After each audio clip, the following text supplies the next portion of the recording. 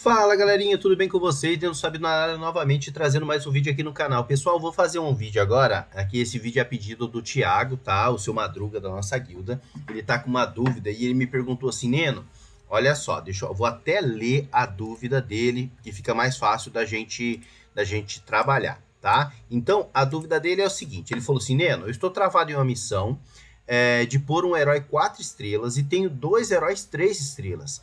Acha que compensa resetar um herói e focar em um único herói 5 estrelas para avançar ou esperar os foods? Acredito que vou demorar algumas semanas para fazer 5 foods 5 estrelas. Então, pessoal, essa é uma dúvida que muita gente tem.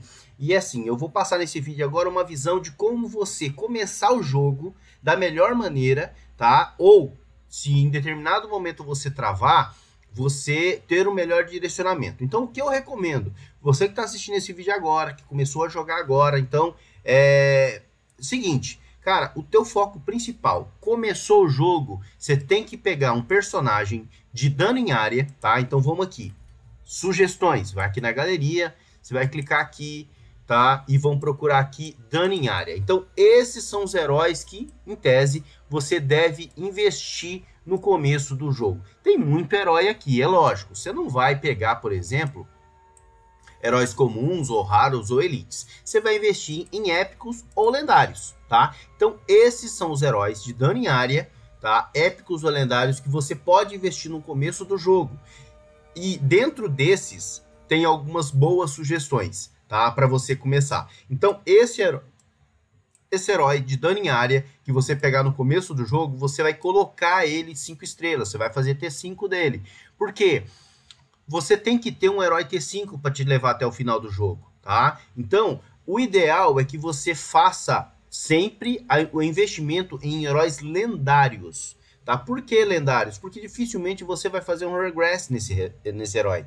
Ao passo que se você pegar, por exemplo, um que todo mundo gosta de pegar, um Holder, tá? O Holder é um excelente herói. Ele tem sangramento, contra-ataque e dano em área. Excepcional para você começar o jogo. O problema é que o Holder, no meio para o final do jogo, ele já fica um pouco enfraquecido. Tá? E você provavelmente vai dar um regress nele, você vai fazer regressão e vai pegar os recursos para investir num herói lendário. Então, o Holder é uma excelente opção, se você não pegar um lendário melhor. Tá? Agora, pegou um lendário de dano em área, investe nele. O Holder, você provavelmente vai ter que fazer regressão. Tá? E por que não é legal você pensar nisso?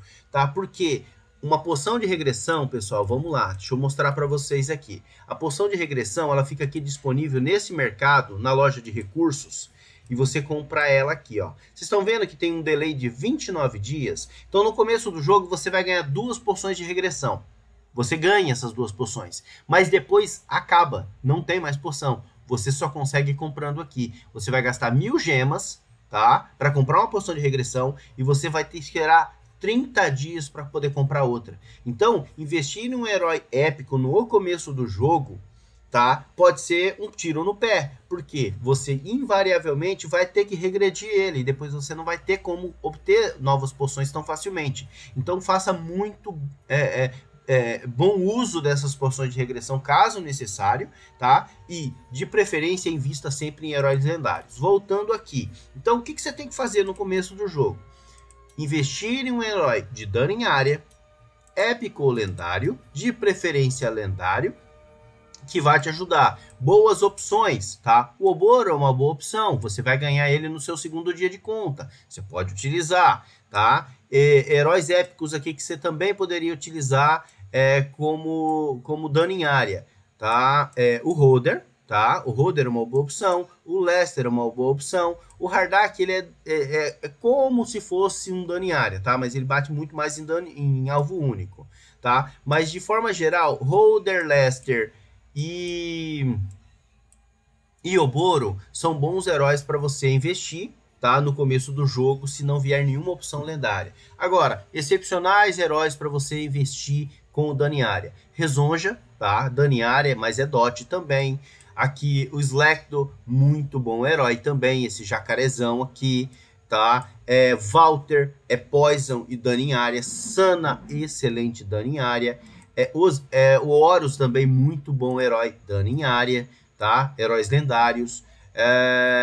Jennifer eu tenho, muito boa heroína, também dano em área, se você pegar, tá?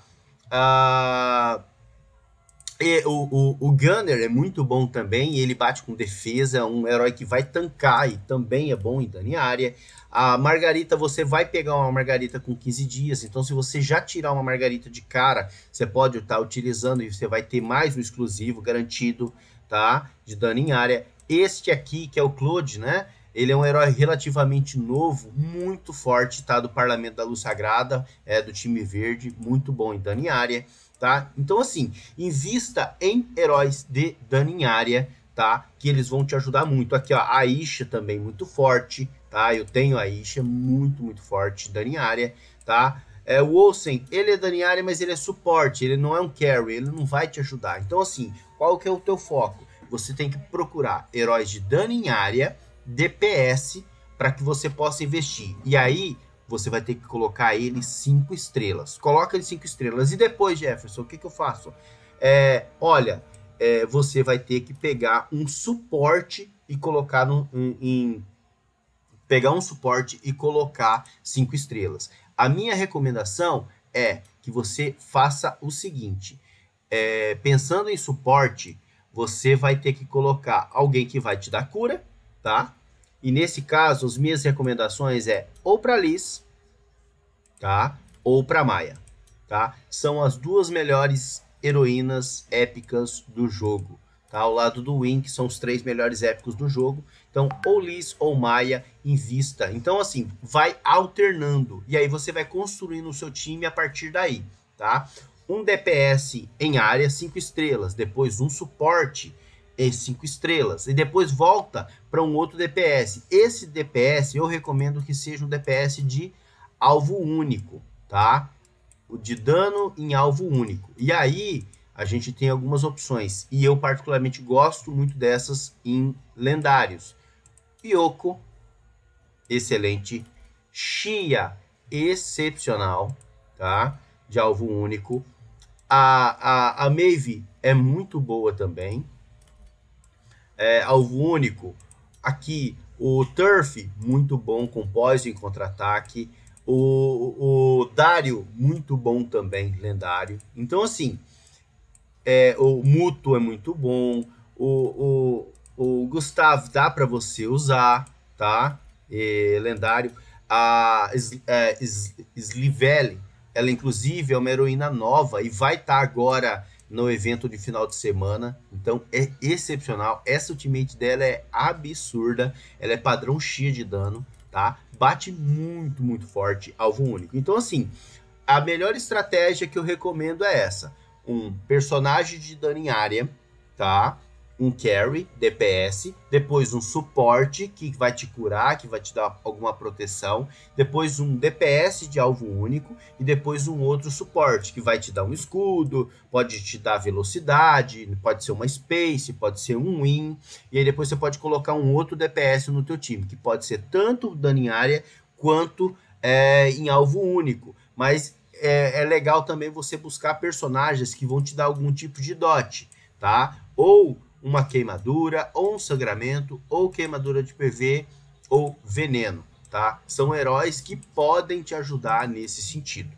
Então, entendendo essa mecânica, tá? Você vai ter certeza que você vai conseguir evoluir no game, tá? E não ficar travado. Mas o foco principal é colocar o teu primeiro personagem em 5 estrelas. E nesse caso, um DPS de dano em área. Bom, eu espero que esse vídeo tenha ajudado vocês, tá? Eu fico muito feliz em estar podendo contribuir com cada um. Então fica a dica aí pro nosso amigo Thiago, né? O seu Madruga da nossa guilda, tá? Respondendo a dúvida dele. E eu acredito que vai ajudar muitas outras pessoas também que estão querendo e eventualmente estão travados do jogo. Faça isso.